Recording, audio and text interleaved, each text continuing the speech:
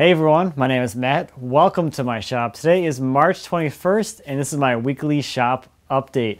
So in case you haven't heard yet, in like a week and a half, I will be in Atlanta at the woodworking shows with a bunch of other content creators here on YouTube. We'll be having a booth there at the woodworking show there in Atlanta. That is April 1st to the 3rd.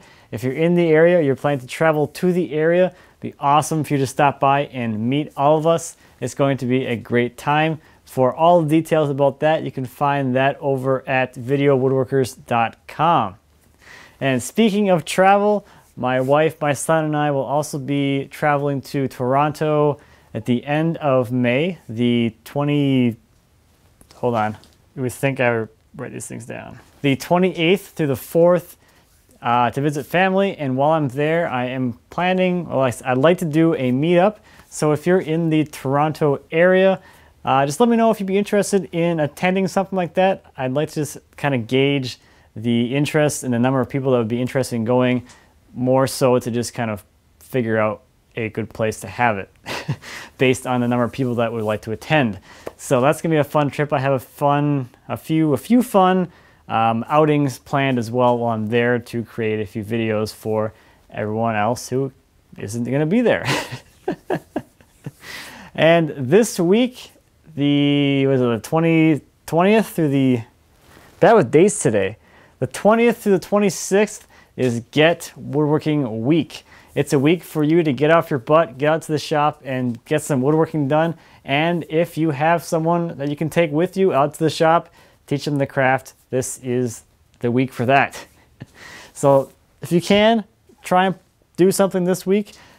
This week, my wife has been out in the shop with me and we have been, well, she's been carving a spoon. This is as far as we've gotten so far. This is, 2 nights worth, and we'll probably finish up tomorrow. So I'll give you a little preview of what it looks like. I think it's just awesome. I love the shape. That handle is really unique and really skinny, and it feels kind of cool in my hand. I think she did a fantastic job with this, and I'm looking forward to seeing how it all finishes up, but it's looking good. We're doing a video on that, so look for the video on Lindsay's first spoon carving experience. It should be fun. It's a fun one. So let's get into some viewer projects. This first project is an essential oils cabinet from Jim. The case of the cabinet is made from cherry and the backboards are made from maple. The shelves are set into blind dados and the drawer is dovetailed. So I really like the way that Jim used the wire screen or the wire mesh for the front panel. It gives a really nice look. I think the look of the metal against the cherry and the maple in the back really has a nice look to it and really complements each other really well. Jim did a series of videos on his YouTube channel while making this cabinet, so you can check those out as well. This next project comes from Graeme. This is a walnut ping pong paddle. He says he's a 16-year-old self-taught woodworker and he's only been woodworking for a few months, but he loves it. This was his first ever ping pong paddle that he made, and it's made from an old pallet that he cleaned up and some walnut. Awesome work on that, Graeme. I'm looking forward to seeing what you make next. Next, we have a homemade chainsaw mill by Craig. This makes me really happy. Craig's set is all built from mild steel and TIG welded together. He lives up in Canada, and he says with the exchange rate, he was able to build it for about a quarter of the price he would have to pay if he had purchased it. He tried it out with his MS260 on a black cherry tree, and after that test was a success, he's going to be using a 440 for the rest of his milling. He works at a golf course with 400 acres of property, so there's an abundance of dead standing hardwoods, but unfortunately no walnut. This last project is from Adrian. This is a small vanity. He said this was made out of a Kauri bowl blank. Awesome work on that, Adrian. That thing looks sweet. So what I've been up to this week? Well, I did start on my baseboard install, and I've got, what, 1.5 baseboards installed at this point. That's all I had time for. But the process went really easily, and I'm really happy with the results. So I made a little block of wood that was my 1/2 inch offset, and I mounted a utility knife blade to that. and that is what I use to scribe the floor onto the baseboard after I just set the baseboard up against the wall. I use some masking tape on there as well, just to make it really easy to see the line.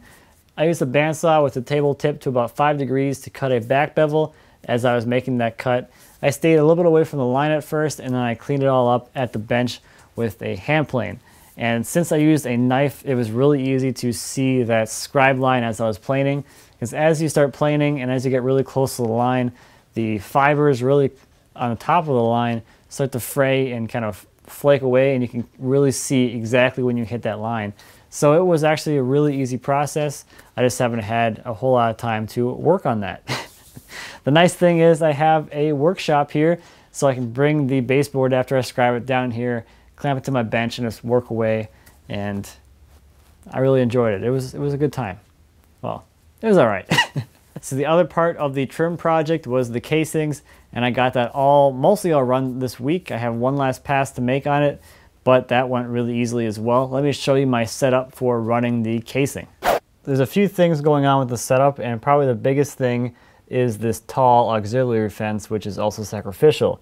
It does two things for me. It allows me to clamp a featherboard up here so I can hold the blank down to the table as it's being run through the bit, and it's also a zero clearance sacrificial fence as well.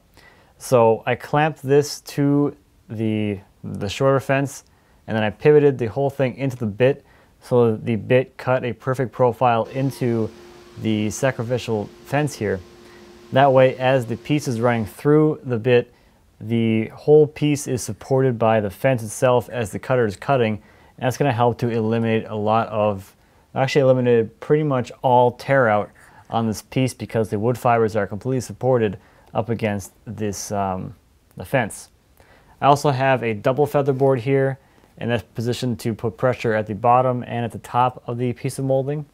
And probably the most important part of this whole process is on the molding itself.